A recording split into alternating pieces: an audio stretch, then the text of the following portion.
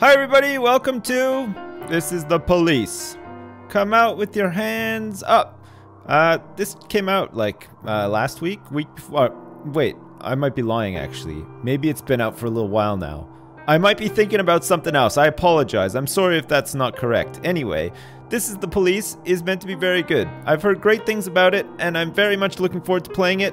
I've never played it before. So brace yourselves. If you've ever watched me play a game before for the first time, it's not always easy. In fact, sometimes it can be quite frustrating. But we always get there in the end. Right, everybody?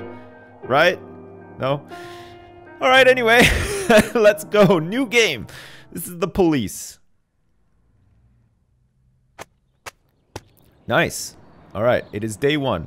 It is the 15th of July. It's Monday. The Freiburg Tribune is saying City Hall confirms rumors of Jack Boyd's resignation. Okay, let's make sure we don't miss anything here, shall we? I'm clicking like a madman. The Golden Bird reports Mayor Rogers, sex maniac? I hope so. And the Fact, Freiburg's #1 paper, is saying that Mark War II to be shown in Freiburg the day before the worldwide premiere by the mayor's personal request. Mark War II. I don't know what any of this means. Anyway, I guess we're going to work. Off we go. Wait a second. Come on, start, damn it. Oh, yeah, okay, it's fine. It's good.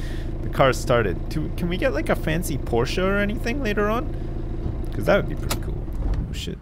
When I was a kid, my father sometimes told me at bedtime that if I closed my eyes and didn't open them for a long time, all the demons would blow away.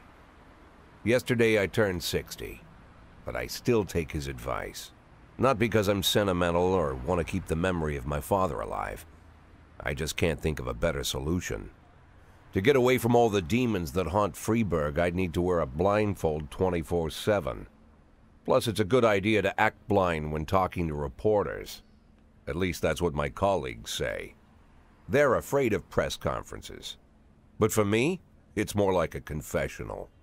No matter what lies you tell, you're privately thinking the honest answers. It helps me remember who I am. The fact that I'll be reading all about it in the papers tomorrow is a small price to pay. Call it penance for the preacher. Huh. Okay. So this is the police chief. He's coming into work. He's 60 years old. This is the first time I'm afraid of those answers my mind has given me. Not because I'm mad I'm losing my job. Though it's true, I'm mad as hell. Not because I subconsciously blame everyone else. Though I damn sure do blame them. And don't even ask me what my next move is. I can't imagine. But even that doesn't scare me. The worst thing is, I know I'm gonna have to do something. And I'll be damned if I know how far I'll go. I may have a lot of vices, but predictability isn't one of them. Whoa, is that even a vice? I learned a long time ago how to drive away the swarming demons. But what do you do when they're trying to rip your soul from your skin? Shutting my eyes tight as I can. The best solution remains the same. Play blind. I just hope the reporters think I was blinded by the camera flash. What the hell is going on here? Is he getting fired or resigning or what? Come on. Good morning. Oh man, shit, am I gonna have to pick something for him? Good morning. Yesterday, the mayor's office officially announced your resignation. Did this come as a surprise, or did you know about it in advance? Okay, the mayor discussed it with me. I've been expecting this bullshit from the mayor. What's the difference? Surprise. Do we want to keep, like, our cards close to our chest? I mean, we don't want to, like, screw over the mayor either, or do we? Do we not like the mayor? There's a lot of things to consider here. I mean, there are a lot of people watching me right now, writing things down, taking pictures and stuff. Okay, let's say the mayor discussed it with me. Mayor Rogers told me that he wants a fresh face running Freeburg PD, so no, it didn't come as a surprise. Oh, I hope that goes down well. Do you already know the name of your successor? I think it's a new man. I think it'll be a department veteran. Who cares? I'm gonna say no. No, of course not. I don't think the mayor's office knows who it is either. All right. So far, so good. I feel like we're handling this press conference pretty well. After the recent corruption scandal, your deputy, Francis Kendrick, said he was looking forward to resigning. If the mayor offered him your position, would that change his mind? Who cares? I'd be happy. No way. Perhaps. I mean, we're trying to stay guarded, right? So should we say forward to resigning? If the mayor offered him, would that change his mind? I'd be happy. Should we say I'd be happy? No way. I'd be happy. It's hard to say, but I can't think of a more deserving candidate than Captain Kendrick. Oh, there we go. I feel like we've done good here so far. Maybe. Although Kendrick was acquitted, many still believe that the police are cooperating with the mafia. Do you have anything to say about this? Bullshit. If it helps the police, no comment. I don't know. I don't know about that. I've never worked with the mafia, but I can't speak for every man and woman in the department. I can't follow all my employees around the clock. Man, this guy is stone cold. Like, they're not getting an ounce of info from him. Do you think your personal relationship with the mayor could be the reason behind your retirement? How should I know? Definitely not. I'm going to say definitely not. That's just not possible. Mayor Rogers is a true professional and he makes his decisions carefully. There's no place in our jobs for hard feelings. All right, I hope the mayor's watching this because, I mean, you know, maybe we'll get like some money or something. That'd be really good. Thank you. All right, bye. Shit, that was depressing. How's the back today, Mr. Boyd? Same as usual. How did the press conference go? You can read about it in the newspapers tomorrow. Don't let anyone in. Even Mr. Kendrick? Especially Mr. Kendrick. Oh, shit. Something's gone on between him and Kendrick.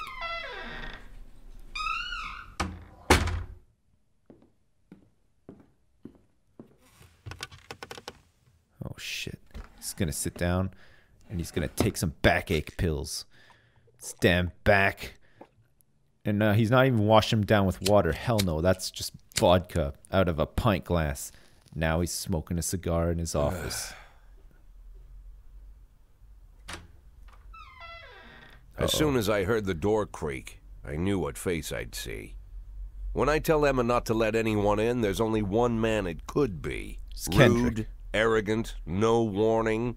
That's Mayor Rogers in a nutshell. It's the mayor. White summer shoes, white socks, white shorts, white no polo pants, shirt, dick out, and the white smile of a hungry shark. Holy shit, yeah. Mayor Rogers enters every room like he owns the place. Even the floorboards under his feet sound like they're creaking an apology.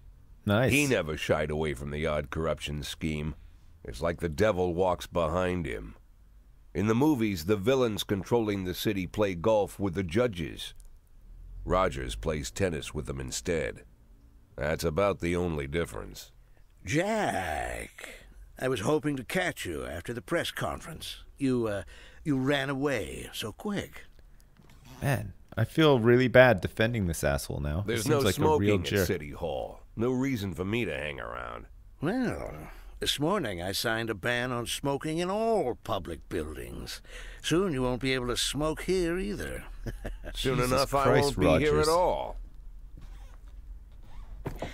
That's what I wanted to talk to you about. The people of this city like you, Jack. The police chief of all people. Don't betray that, Jack. Don't get wrapped up in any schemes. Sit nice and quiet for the next 180 days, and you'll be remembered as a hero. That's the only thing that you still have left. Be the hero. Then how am I supposed to scrape together a retirement fund? You had a million chances to secure a luxury pension, one that even I would have envied, although I've never set aside any money for myself. I'm not planning to retire anytime soon. Uh-oh. He just took his cigar, too. Oh, 180 days of quiet, Jack. That's all I need. I don't have any problems with you, and you won't have any problems with me. Oh, shit. I have What's a new that? assistant, Troy Starr. If you have something to tell me, call him. But try not to bother him. He's a busy man. I'll do my best. Jack will do his best. Quit smoking up the office. One of my friends will be using it soon. Oh, okay. All right, peace out, Rogers. All right, how do we fucking take this slime bag down? Whoa! Hang on a second. Oh, I'm sorry, babe. Only the mayor has this number. Mr. Mayor? Yeah, is this Troy Starr? Yes? Go fuck yourself, Troy Starr. Oh my god! Holy shit! Well, unfortunately, he's not going to be doing that because actually he was mid-job. Freeburg Tribune. Civil servants' wages won't be raised this year. It's got to be a good thing, right? The Golden Bird, head of culture department, owns villa in Italy. That's not a good thing. And the Fact, Freeburg's #1 paper. People await a fresh look from next police chief. All right, off to work we go. I don't think you can have any sugar or salt or like a knife or coffee or anything. We're just going. This car never starts, for Christ's sake. What's all that brown stuff all over the place, too? Like, he needs to wipe it or Cops something. don't use the police station cafeteria anymore. There's some kind of stigma against sitting shoulder to shoulder with your partners.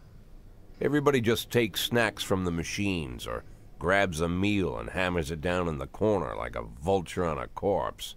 Nice, that's how I eat my lunch, too. Don't look into anyone's eyes. Could be construed as an invitation to sit together. The only people eating here are ghosts.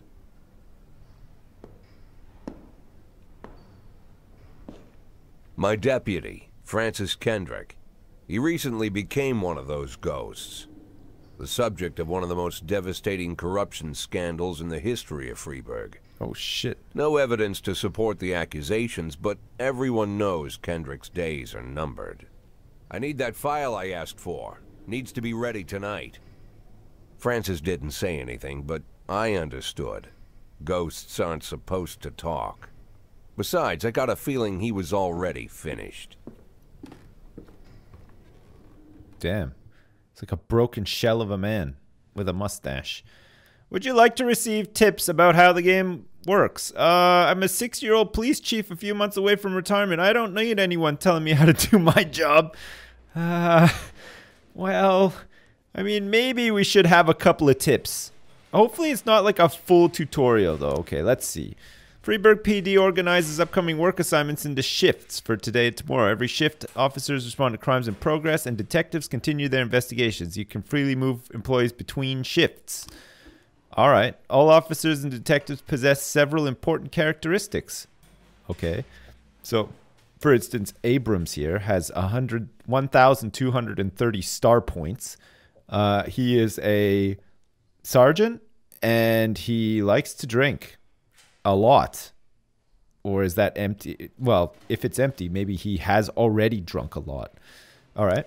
Anyway, let's see. Professionalism shows the overall efficiency level of your policeman. Figure around 150 is considered average. Oh, okay. So he's got 1,230, so that's like way above average. Any policeman who falls short of this mark is not entirely reliable, while those whose professionalism is considerably higher than average are a safe bet, even in a pinch.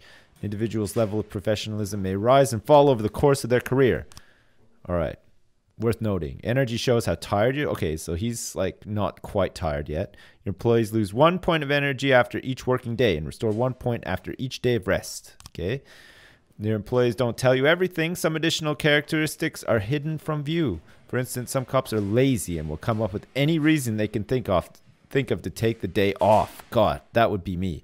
While others like to drink too much. You can only guess, that's me as well, about these things, but you should be able to draw your own conclusions based on the behavior of your employees. Okay, cool.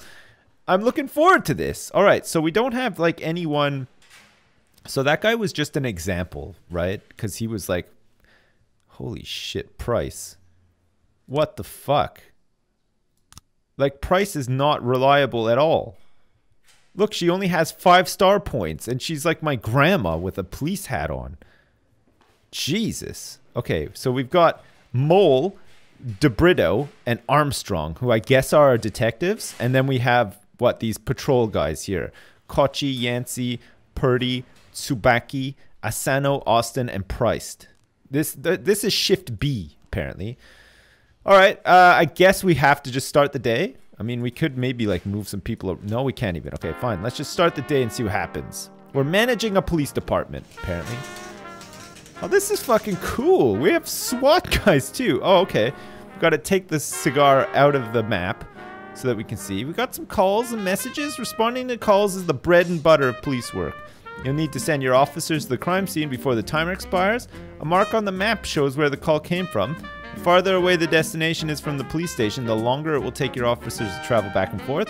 So the longer your people will be tied up and unavailable for upcoming work. Oh, Everyday Mall. It's been a hit and run. All right. The easiest way to determine how difficult the task might be is to check how many units you are allowed to send to the call. The more units you can send, the more serious the alleged threat. Particularly risky missions give you the option of sending SWAT, but they must be accompanied by at least one officer. Alright, the number of slots is not the only thing to consider. Any available information, from the location of the crime scene to the presence of weapons and so on, all of this can tell you how seriously each case should be taken. A mission might look simple at first glance, but it turns into a brutal meat grinder. Whoa! Or a serious call can come in, which turns out to be a false alarm.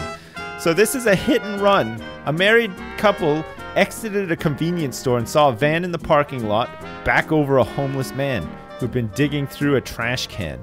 The driver jumped out to help, but once he saw that he'd hit a bum, he got back in the van and quickly drove away. Alright, this is definitely a Price job. Off you go, Price. Off she goes, look! Granny on patrol, she's coming. Alright, we got the Last Picture Show Theater here has come up as well. There's a fight. A theater manager reports that during a showing of Citizen Kane, a drunk man attempted to force his way into the theater carrying a snowboard decorated with the word Rosebud. When he was denied entry, he violently attacked the cashier and is currently fighting with the theater's security guard. Holy crap. Alright, Yancey. You're gonna need some backup. Take Austin with you, Yancey, and go and sort this one out. Off they go. Man, I am loving the music in this game. So we have some money up here too. We have 2,400 bucks. I don't know what we have to do with that. But look at these guys are actually going to respond to these calls. This is incredible. Oh, it's raining. Oh, we got a report from the hit and run. When everything goes well, the police capture the criminals and nobody dies. But the truth is, sometimes the criminals manage to escape. Just try to avoid any dead cops or civilians. Dead cops will hurt your roster. Dead citizens bother the mayor even more than living ones. Okay. Alright, good job, Price. Fucking Price. You weren't able... Jesus. Alright, fine, Price. Bring it back in. Get back to the station and you can go eat lunch with Kendrick. You both look like roughly the same. Oh, we got the fight report in. Whoa, we caught the offender. Officers unharmed. Oh, shit. There's a civilian killed, though? But we sent like 2 of our best guys. Maybe we should have sent Purdy and Yancey instead. Alright, anyway. That was a pretty good outcome, I think. Maybe we should have sent the SWAT team to that one. Was that a SWAT call? Armed robbery in the suburbs. 3 teenagers armed with a shotgun robbed a videotape store and made off with their whole collection of adult movies. The criminals fled in a car, but the store manager wrote down the car's license plate. The owner is one Janet Brown, who lives in the suburbs. Alright, Kochi. You're gonna have to go with Birdie as well, okay? Because these guys have guns and pornos. Alright, off you guys go. Shit, there's been another fight as well. Johnson, Jurgen, and Katz law firm. A brother and sister clashed with each other over their deceased father's will. According to one of their lawyers, we don't dare separate them, and our security guard is off duty tonight. Alright, Tsubaki. You could go do that one alone. That one doesn't sound too bad. Alright. And then we got Price and Asano, just in case we need them. It's 3 in the afternoon.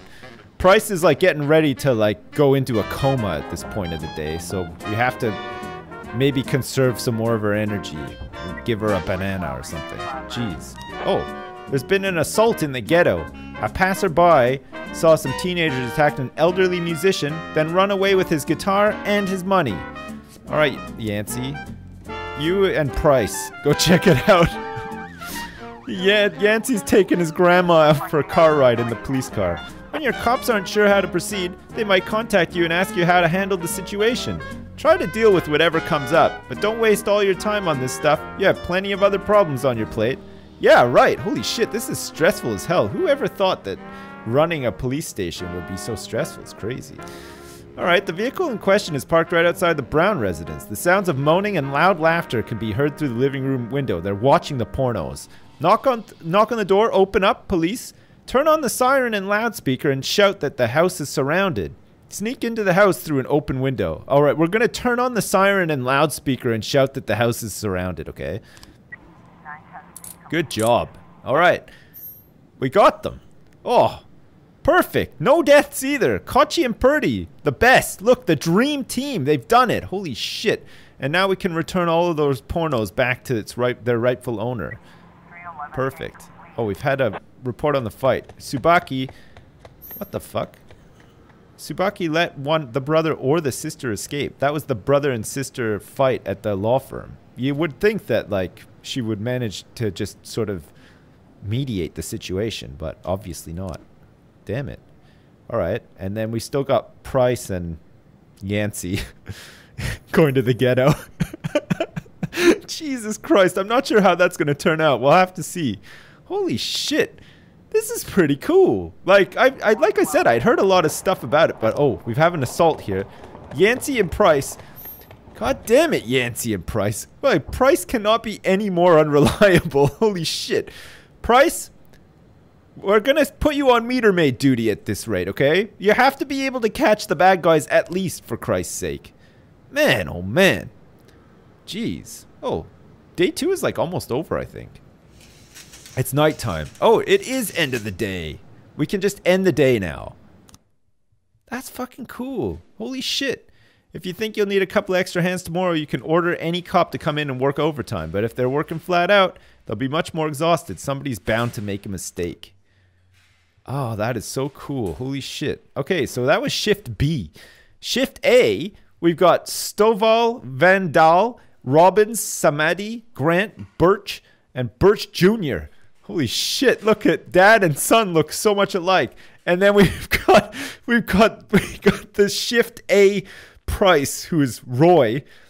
I don't understand why this person is employed, and I don't. Also, this person, maybe we can like boost them up and make them better. We also got Beasley and Moser here as well to do some investigations. They're like our detectives, I guess. Okay, that's pretty cool. Let's end the day. Used to be when I asked Kendrick to stay late at the office, he liked to grumble and crack wise. Nowadays, he doesn't have the strength for it. Slumped shoulders, blank stare, wrinkled skin. The past few weeks, I don't hardly recognize my old friend. In his younger years, he reminded me of a gallant royal officer in an old Kipling story. Kendrick isn't just crumbling under the weight of the public pressure, but from the shame of it all. Internal Affairs raided the library he inherited from his grandfather, hoping they'd find buckets of cash stashed in the pages. Heard about the look on his face, the fearless policeman standing helpless in horror. I've known Francis for 30 years. The past 20 years he's played loose with the law. And I know that at a certain point every stolen dollar brings more misery than anything else. Probably sounds crazy, but I sympathize with the guy. Poor guy. What can I do? Your friends are your friends, and these are the waters we swim in. Oh shit, the TPS report's ready. Called all of the people on that list today. Now they know you're in business, so you could get a call from any of them. You don't need to worry about any of them. I've cleared them all. And what kind of business are we talking here? It's nothing too serious, just like you asked. Should be just a few small favors. Payments will vary depending on the situation and who you're dealing with. Damn. How much are you looking to earn? $500,000. Whoa. $500,000? Why not a whole million? Because everybody wants to take $1 million. Figured I'd try something different. $500,000 in 180 days? Well, you could earn it all above board if you netted all the big fish and hit all your bonuses. Whoa. Never knew you for a fisherman. Well, you never got into my business, and I'm not trying to get into yours.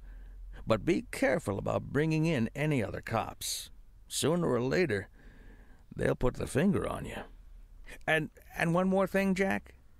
I remember what you said, but I should probably add one more name to that list.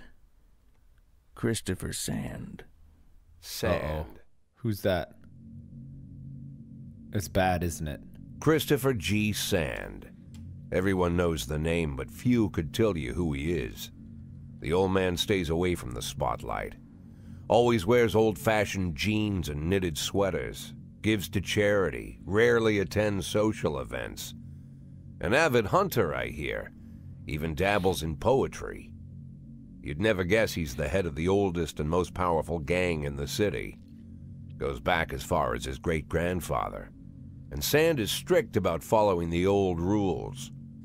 He rarely involves himself in commonplace murders and robberies. Hardly needs to intimidate anyone to get his point across. He's like the bathrobe and The slippers people guy. who work for him each have their sphere. They provide protection where needed, even work with the authorities when they want to make a deal. Meanwhile, Sand pulls the strings without getting his hands dirty. Oh, shit. People sometimes mistake his quiet approach. A couple years ago, an arms dealer decided to expand its business without asking permission, and his whole family paid the price.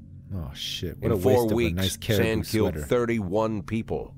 Old men, women, even a few teenagers. And Sand's people made sure every paper reported it. Frank, I don't want to hear you say that name again. Jack, please, listen to me. I'm in with these guys. We agreed, Frank. That's not the kind of business I'm into. I don't Damn. go there. Never have, never will. Except for my $500,000 retirement fund. Holy shit. Wow. All right. Well, listen. This is the police. Man, it's pretty cool so far. I know, like, I'm just at the start, but I'm liking what I see so far. We're going to play it some more and see if we can get more into it. We found, we've discovered a couple of the characters. I don't know if the story changes. Like, I'm guessing that at this point, this is like laying the sort of like foundation of the next 180 days, right? So it's like, you know that Boyd is being forced to retire, is going to retire. He's trying to save up a small nest egg that he can retire on with the 180 days he has left. Kendrick is crooked and is going to help you sort of make that money, or you can make it above board, I guess. And then the mayor is some slimy asshole who hates you. And we've just discovered who this Christopher Sand is. So I guess that's like all stuff that's probably happens no matter what. And then maybe you can make choices later in the game and stuff changes. I don't know. But it's kind of cool actually sending cops out to like do things. It'll be neat if there's like a murder and we have to investigate it and do stuff around that and whatever. So far, so good. We will be back next time for more, where we will continue day 3 of This is the Police and see if we can get any further and make this guy Boyd some money. That'd be pretty good. Great. As usual, thanks for watching, and I'll see you next time.